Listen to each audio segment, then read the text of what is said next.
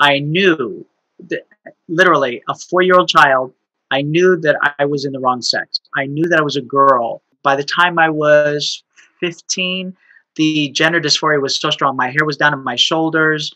And if somebody mistook me for one of my sisters, I was flattered by that. I would fantasize and go out in the backyard Yeah. in my bathrobe, and as the wind would blow my hair and Right.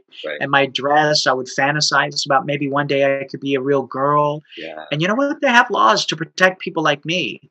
And now if a child at 7 or 8 years old comes forward and says that they're a girl in a boy's body, the government will step in against the will of the parents and give the child the hormones that they desire so that they can have the sex change.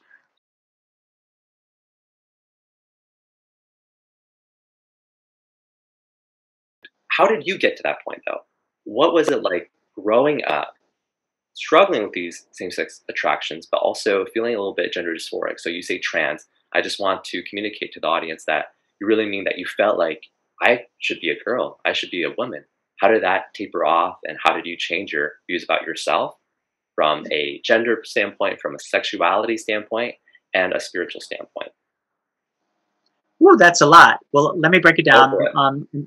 Start kind of at the beginning. At 4 years old, I knew that, literally, a 4-year-old child, I knew that I was in the wrong sex. I knew that I was a girl trapped in a boy's body. There was absolutely no doubt in my How mind. did you know? Can you explain that? How did I you just know? knew. It was Just one knew. of my first conscious thoughts because Yeah. you know how I knew? Because every time I gravitated towards the things that were natural to me, which Hmm. was playing with dolls and putting on dresses and, avoiding sports and that kind of stuff, I was redirected.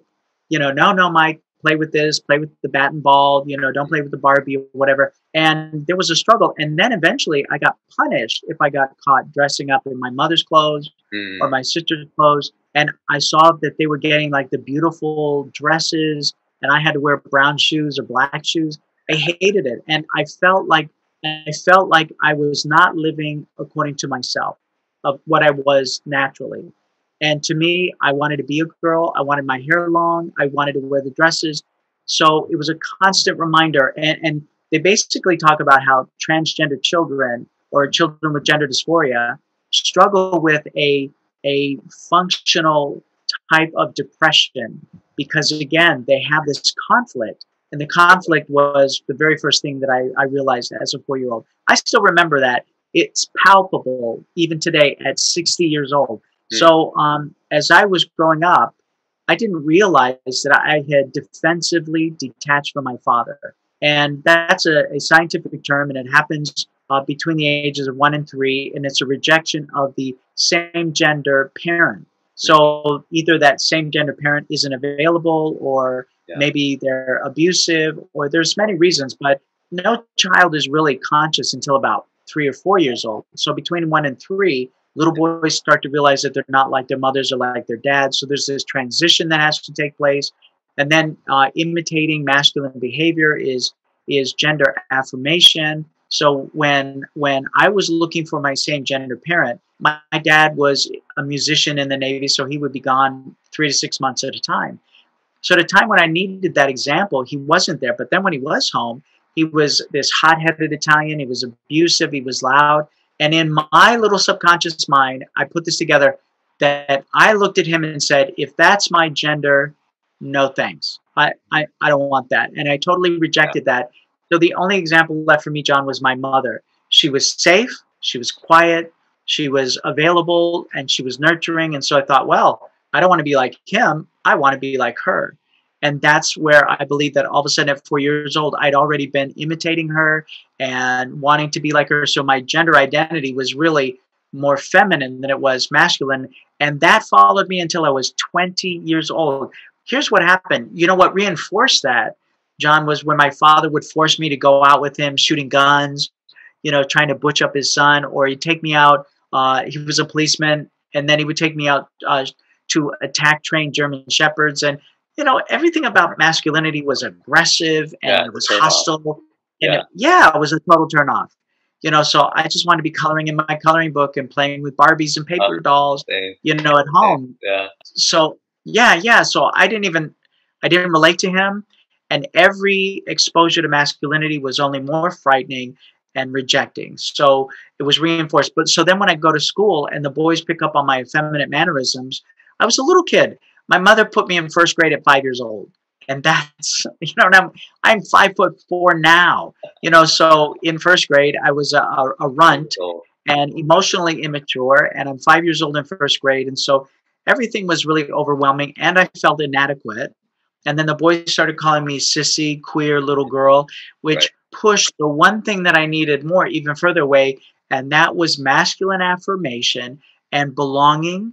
And Mhm. I believe that eventually that led to same sex attraction because the hole that was in my heart was this emptiness of masculine love, not Mm, sexual, but mm, masculine love and affirming, which began at the rejection of my father, and then eventually it led to the boys in school.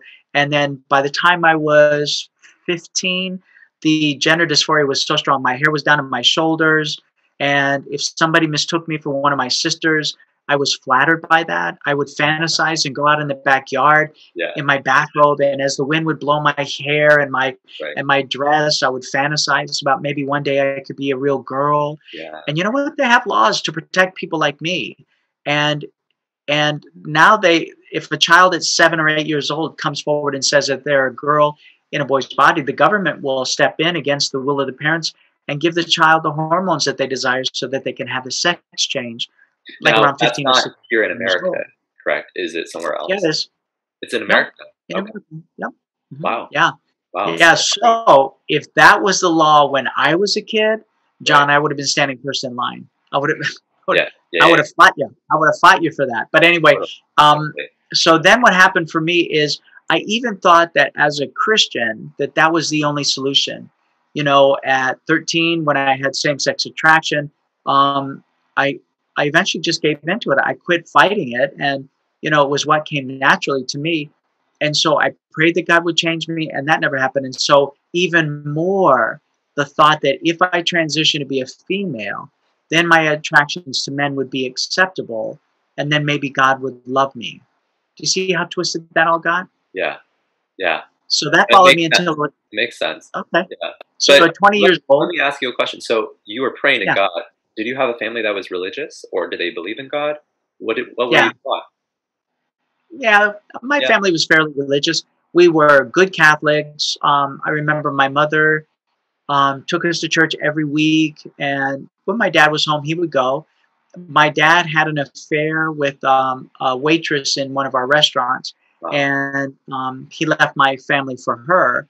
And then he got baptized, another Christian faith, and so he was an elder in the church or whatever. So eventually, I became baptized in that church.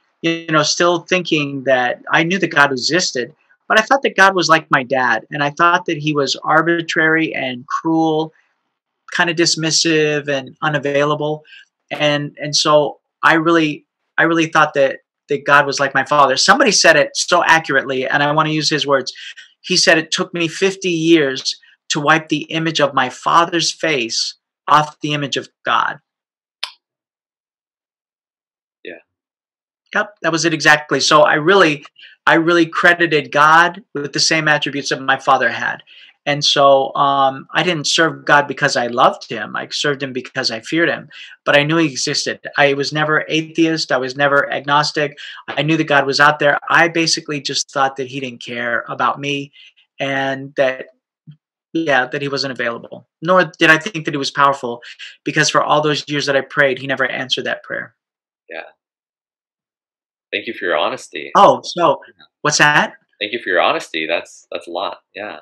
Oh yeah. Yeah. Yeah, yeah, yeah. You can have you'll get that, because I have no other truth. But at 20 years old, when I walked away from Christianity and I said, I'm done. I can't get my sexuality and my religion to come together.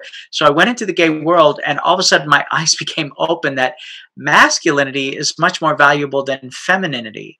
And Yeah. so if I wanted to be held by a man or to be loved by a man, I had to butch it up a little bit. So being a short little guy in the gay culture who's losing my hair, you had to Yeah. package yourself in such a way that really garnered some attention, Right. or you have to be really cute or funny or whatever. So Yeah. I realized that if I butched it up a little bit, that I found that I got much more attention from men than the other way. Okay. And then as I fell into sexual addiction, then I became very comfortable with my male parts. And my male parts were what was getting the attention. And so I never struggled with the transgenderism anymore. That was gone. The dysphoria was gone. And I fully embraced being male. But now I was sexually addicted in the gay culture. So here, John, is the big dilemma. If I would have had that sex change at 16, and then all of a sudden realized at 20 that masculinity was more valuable to get male attention, can you imagine how screwed up my life would have been? Yeah. Because I would have mutilated my body to where there was no turning back or going back. Yeah.